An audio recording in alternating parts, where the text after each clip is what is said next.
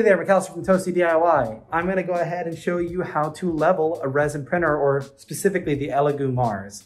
That is the printer I have right here. I recently went through and cleaned the FPP and the build plate because I had a failed print. And so now, because I failed to print, I'm going to go ahead and re-level it to ensure that wasn't the issue. So let me go ahead and show you how. The Elegoo Mars comes with these little Allen wrenches.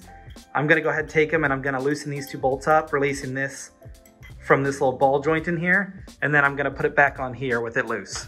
Now that it's on, you can see it's loose. We want it to be loose because what we're going to do is take a piece of paper and put it right here.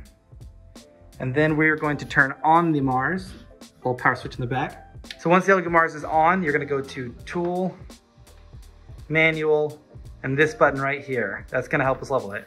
So it's going to take it and press it flat against the bed. And that's going to help us get our depth we want. And so this piece of paper is there to imitate what the build plate will be like being there. We don't do with that in there though, so we can see the whole process. So once it gets lowered. So now we're gonna take the same Allen key and we're gonna go through and tighten these up best we can. And then what we're gonna do is check to see how well we did. So now that we've gone through, I pulled out the paper after pulling these things through, and we're gonna see if we can't slip the paper back under to see if we got it right. So over here, we're looking pretty good. In the back, we're looking pretty good.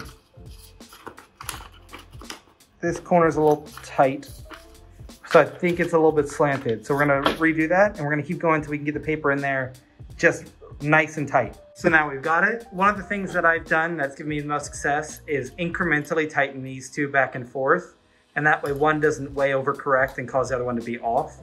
But now we can pretty easily slip our piece of paper under there. Let's see if I can get it on camera with one hand. Yep, it slips right in there and goes all the way through. So now I'm just gonna give it a little bit more, one or more turns. So we'll crank, make sure that they're nice and in there, and I can put the bath back in there and you would have leveled your bed. So that's really all there is to it. Wish you luck and happy printing.